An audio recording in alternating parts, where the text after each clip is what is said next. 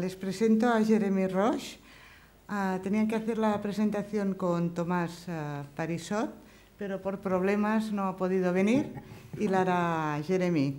¿Vale? Tenían preparada la presentación en español, pero lo hará en inglés porque él sabe español, pero bueno, la prefiere en inglés. ¿Vale? O sea que sí, puedes pasar. Él nos hablará sobre los desafíos de las editoriales francesas.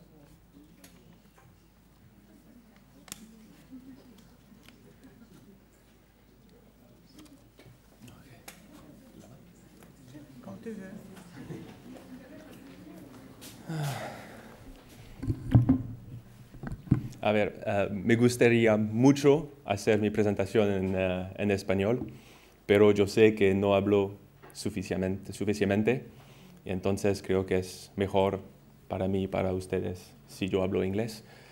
Si hay preguntas después, mi presentación puede pedirlas en español y yo voy a responder en inglés. Thank you. I'm going to give you a little presentation today, just a few minutes, to tell you a little bit about the challenges being faced by French language academic publishers in social sciences and humanities.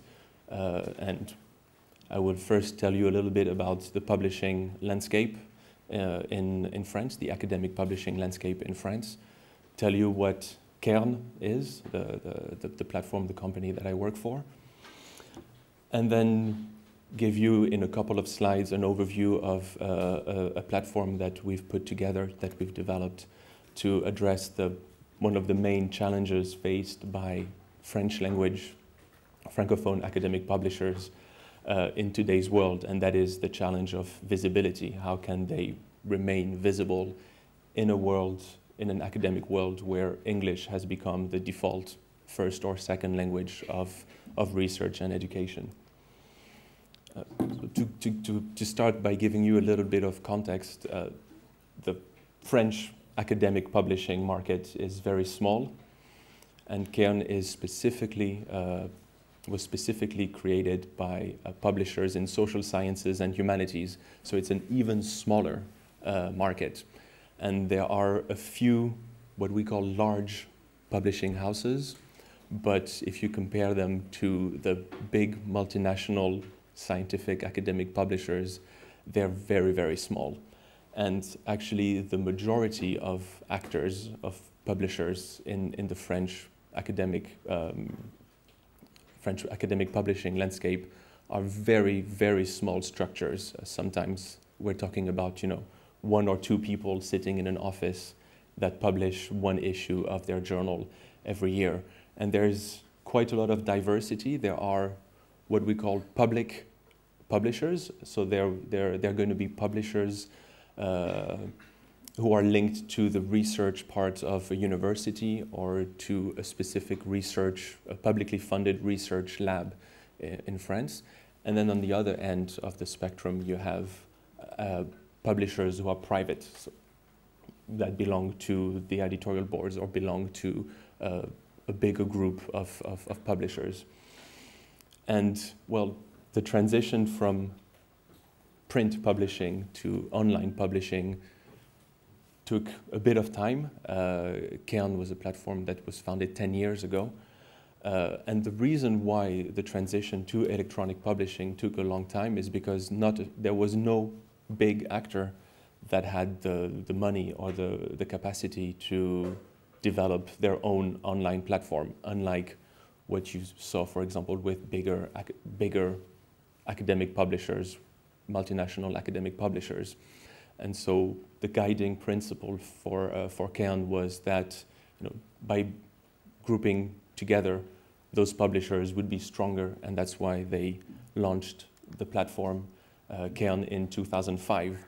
And it was originally funded by 4 of the bigger academic publishers in France, and they were quickly joined by those small publishers that I talked about that really saw that this mutual project had a lot of benefits. And the collection of journals and then subsequently ebooks has grown quite a lot in the past 10 years.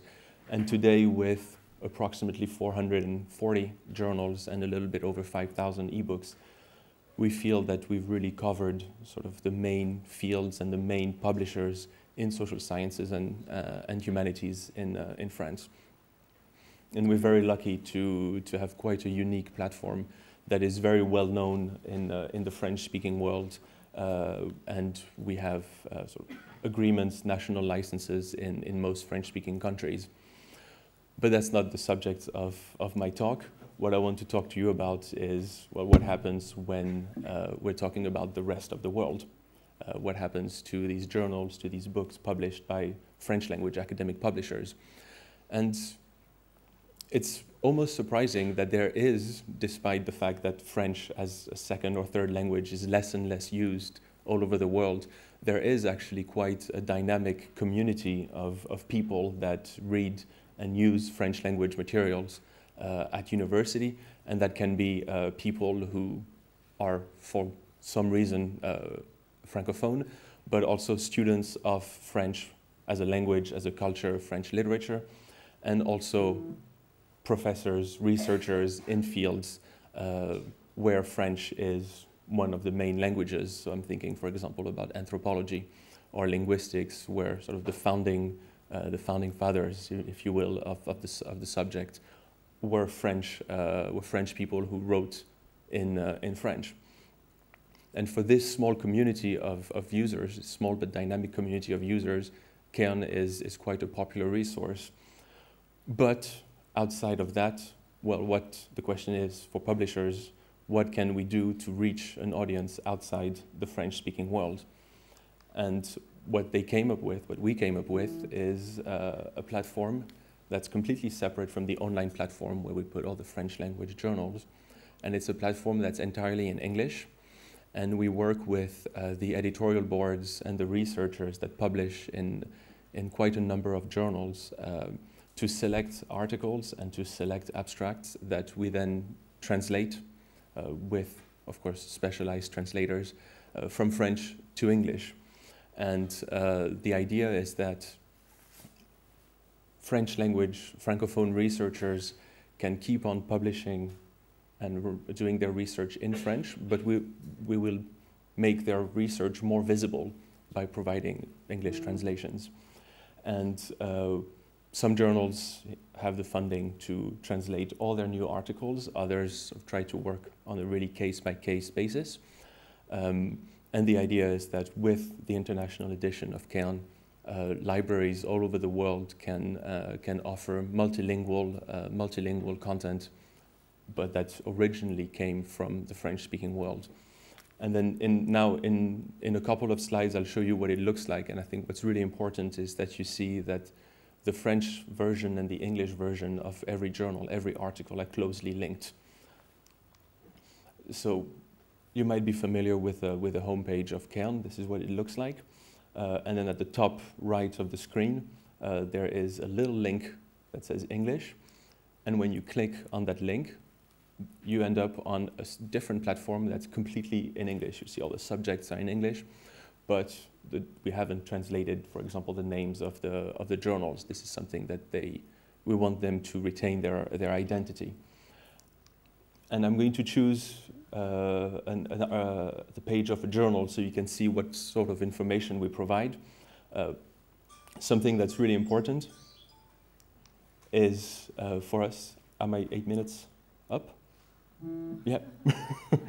Well, okay, I'll show you the fact that one of the most important things for us is when we know that libraries are going to offer multilingual content is to provide context. And this context for journals is, spending a lot of time explaining to users, this is the journal that you're going to cite. It's published by this publisher. That's the history of the publisher. The history of this journal is this and this and that.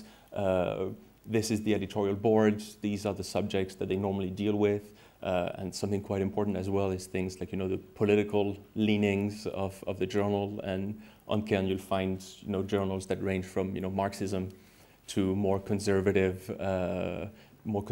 political, economical ideas. So we really thought that providing all this context to the users was well, the key element. And well, if my 8 minutes are up, I will skip through the rest of the slides. Thank you for your attention. If you have any questions, we can ask them now, or we can talk about it. I have a small table just outside the auditorium. Thank you. Muchas gracias, Jérémie.